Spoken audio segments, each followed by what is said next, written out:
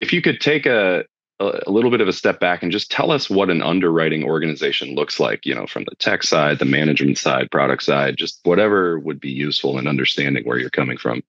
Yeah, so I'll talk about my most recent experience and CNA, for instance. We had a centralized operations group that was responsible for receiving the submission data in the door. Um, Maybe it came to the underwriter first, but it got flipped over to operations to get it registered in our systems. Okay. And And then, if I could break in, sure. just when you say submission data, like what's in that package? Yeah, so if you think about underwriting as a lot like a mortgage application, right? So you have a lot of information that describes the company that you're looking to underwrite. And oftentimes that'll be a description of their operation. It might be a list of all the locations that they have, the number of employees that they employ, the types of coverages and things that the company is looking to purchase from you, maybe a list of automobiles that they have. And I'm thinking about this more from a commercial market, a little bigger sized risk, but that's kind of a profile, right? There's a lot of information you Hmm. need to know, just like the bank needs to know a lot about you. They need to know your assets, your wealth, a description of you, a description of the property that you're looking to underwrite. All of those things are kind of true in a similar kind of view of what insurance is about.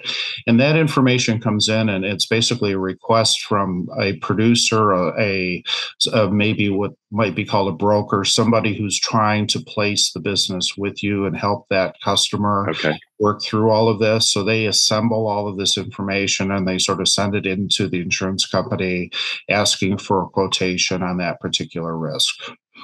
And once that hits our doors as an insurer, we have to do a few things. We have some legal obligations to make sure that that company that's coming in the door is legit, not foreign owned, all of these Okay. types of things. Those are rules that we have to follow.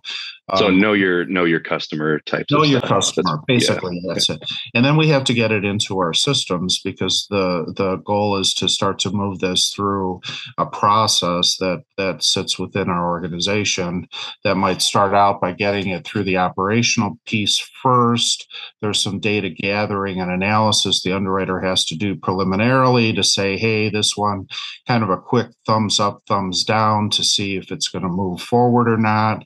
And then, if you decide that you're going to go after it, and again, on commercial space, you would then start to throw a lot of resources at it. You'd send it to someone to actually enter all of the information about that risk into a system. That system can calculate rates. You will do some analysis about the nature of risk.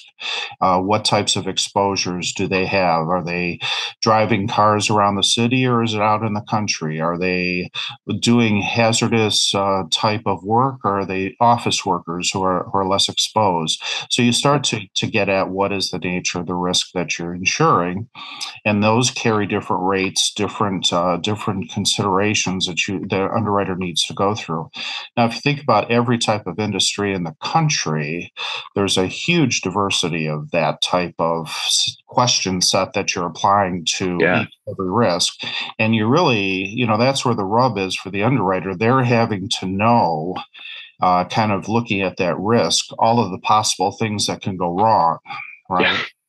And that's a difficult thing, right? There's a lot of information they have to keep in their head, and that's the role of technology in this, right? How do you use the Okay. technology to present to the underwriter a set of information that allows them to accelerate what I call decision velocity? You want them to Okay. be able to make good decisions fast about what they're seeing. Now, for smaller risks, you do that through what we would call straight through automation, right? So you build up enough rules in a system, or you use enough models to simulate Hmm. what that might look like, and you push that through without a human touching it. As the risks grow, the ability to build those models to confidence starts to strain, right? You can't necessarily count on underwriting Ford Motor Company through a model so easily, Okay. right?